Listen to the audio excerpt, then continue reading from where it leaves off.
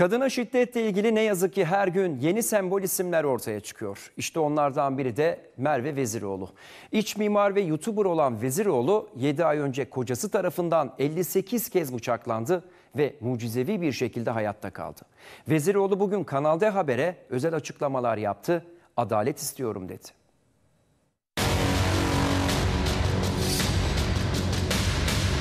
Kalbim zannedip akciğerime bıçak sapladı. Kocası tarafından bıçaklı saldırıya uğradı. Şans eseri hayatta kaldı. Şimdi de hukuk savaşına başladı. Şiddetin ve bu saldırgan duyguların kesinlikle iyi hali.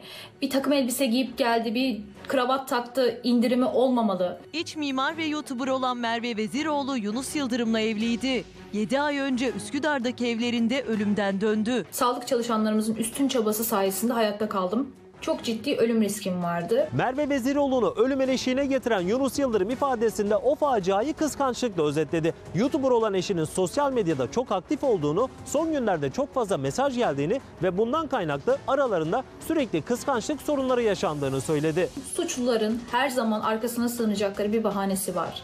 Bir iftirası var. Yunus Yıldırım tutuklanarak cezaevine gönderildi. Merve Veziroğlu o olaydan sonra birçok sağlık sorunuyla da karşı karşıya kaldı. Çünkü vücudunda 58 kesik vardı. O yüzden de sağ elinde his kayıpları, kaburgalarında da kırıklardan dolayı ağrılar yaşıyor ve sık sık sağlık kontrollerine gidiyor.